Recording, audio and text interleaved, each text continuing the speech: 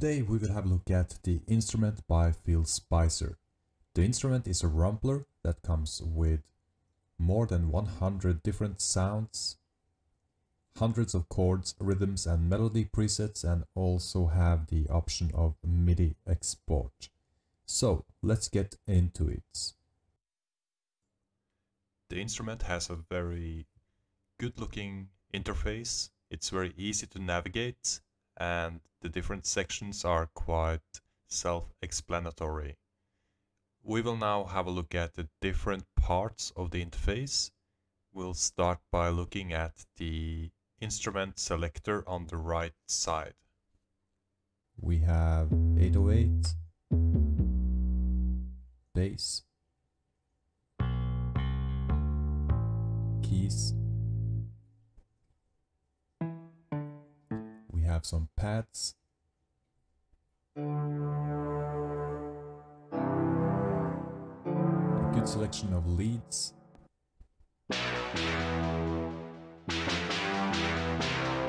Some synths.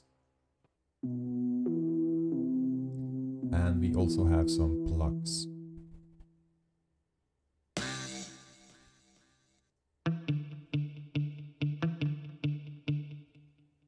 The different sounds are also categorized by the genre. So if you're looking for something in a specific genre, you can find it under the different menus.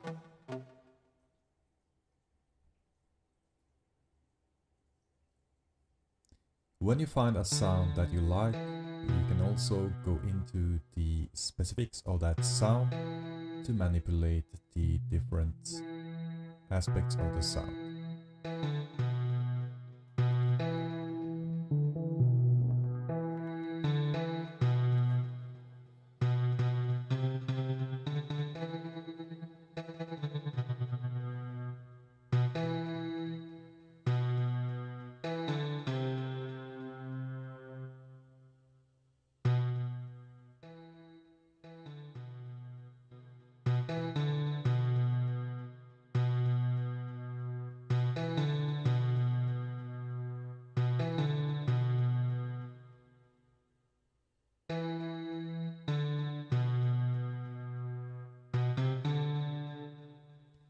You can also change the reverb, the intensity,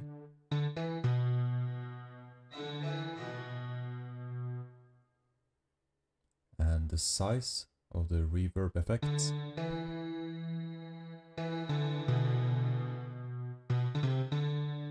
And the warmth.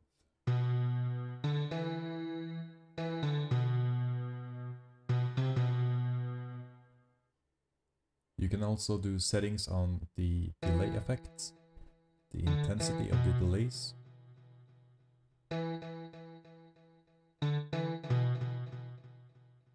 the timing,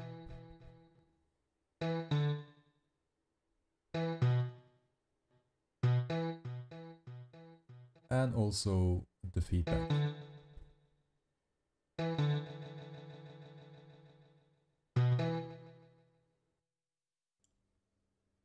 On the top left side we have even more settings that we can change. We have the attack.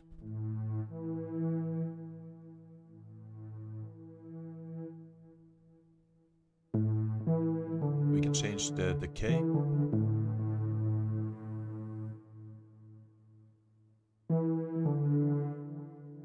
The sustain. And also you can change the release.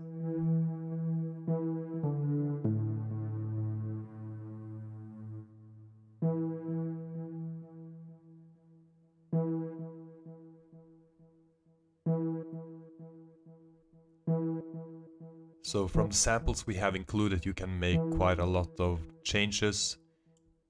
And we also have a shaper, so you can make your side chaining a little bit easier directly in the app.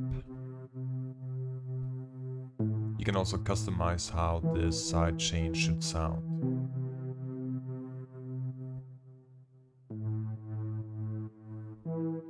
You can also decide how many bars that the effect should be on. The default is 1/4.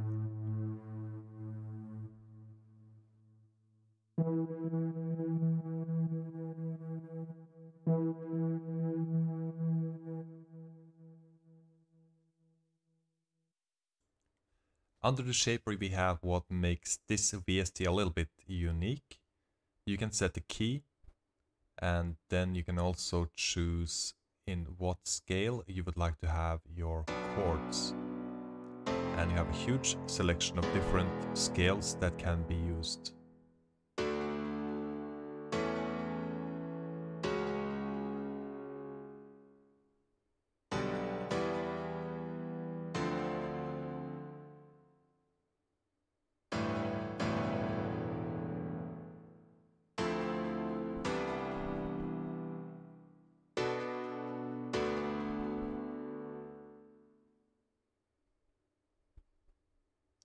And when you play, you only use one key on the keyboard.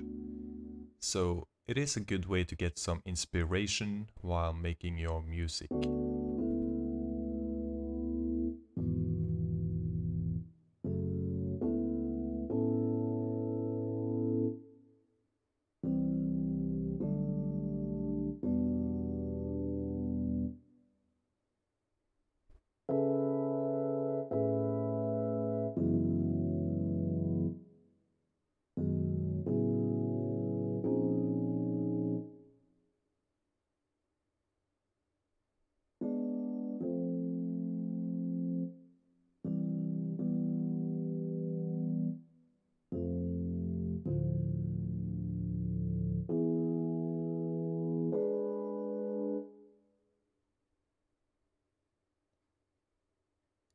In addition to choosing your scales or your chords, you can also set your melody to the same scale.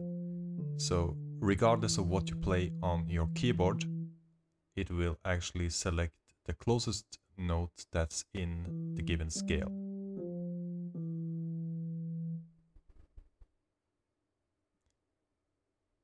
You also have a strum function. So when you have a chord going, you can use a clavier chord, and then you can have the strum active, and it will strum the notes.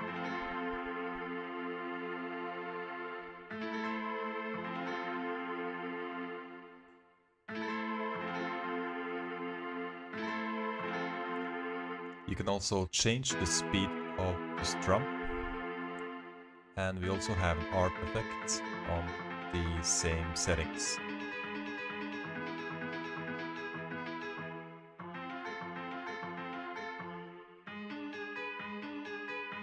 You can also change if you want the ARP to go up, down,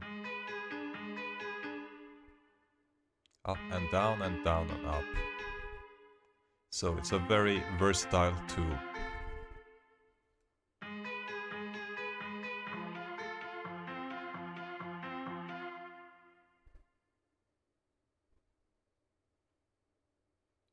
The next effect we will have a look at is the rhythm. So for this one you will have to choose the melody, and then you choose what kind of rhythm you would like to see.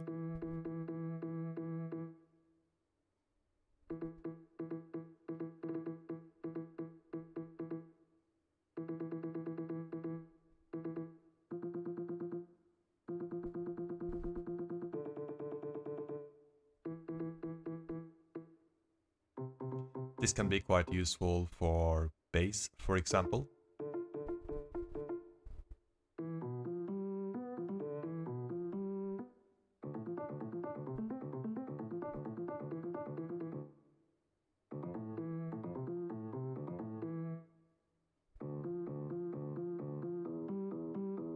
And you have a very good selection also of different rhythms that you can use.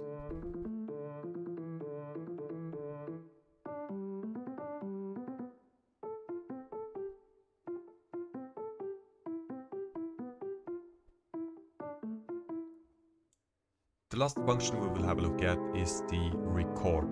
So basically whatever you're playing, while pushing the record, it will then make into a MIDI file that you can import into your DAW Sometimes you might just want to record directly in a DAW, but sometimes you would like to also have a MIDI that you can use in other projects, or you would like to save it for some reason.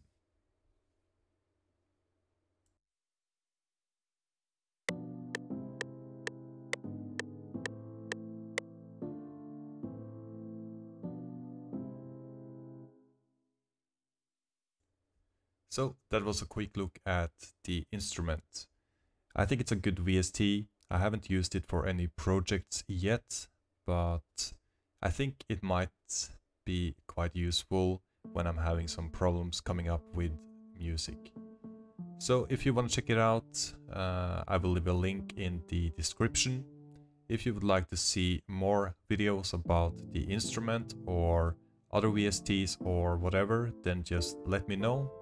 Subscribe, like, and have a lovely day. Ciao.